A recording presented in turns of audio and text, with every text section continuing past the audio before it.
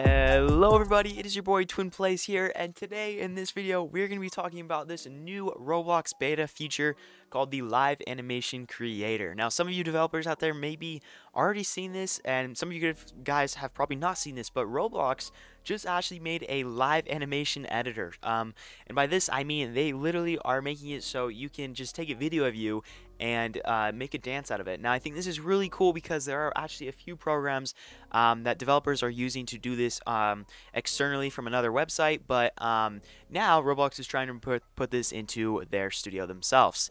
So let's get straight into this. We're going to talk about how you can do this and how to import it into your game actually. So yeah, let's get straight to this. Alright everybody, before we start this, feel free to hit that subscribe button and turn on post notifications. It means so much to me. We are almost at 23,000 subscribers, which is amazing. Thank you so much for 22,000. And also, while you're at it, you should join the Discord in the description because it means a lot to me. And we're almost at 2,000 members, and once we hit 2,000, I'm going to do a giveaway. Yeah, so basically, first things first, if you are not into the beta program with Roblox, you're going to have to just go to File right here, and you're just going to go to Beta Features. Now, you can't probably see this because my webcam. Sorry about that. Just click that Beta Features right there, and then it's going to be all of these right here. You want to enroll into this, and it's going to have you restart your studio, so feel free to restart it.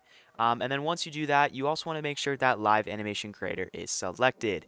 So, what we're going to do, I actually really haven't even looked at any of this documentation, but what we're going to do is we're going to go straight into Animation Editor while I'm looking at this documentation, and we are going to get a rig. So, I actually need a rig first, so I'm just actually going to do my character, and I'll do R15, insert, bada beam, bada boom, and then we are going to call this, test rig, and we're going to hit create. Alright.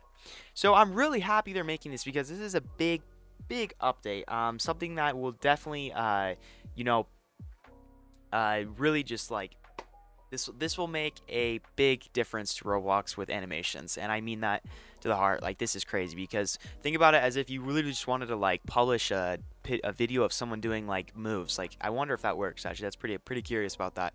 But I'm actually gonna quickly record myself, and I'll put the video on screen after that while I'm importing this, and just see if this works. So let's get right into that.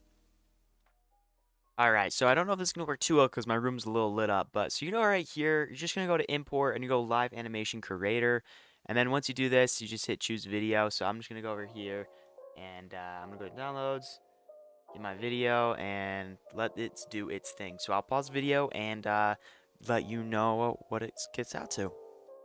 Alright, so this actually did turn out. Oh wait, this is going backwards. Let's do it the normal way. Hold on.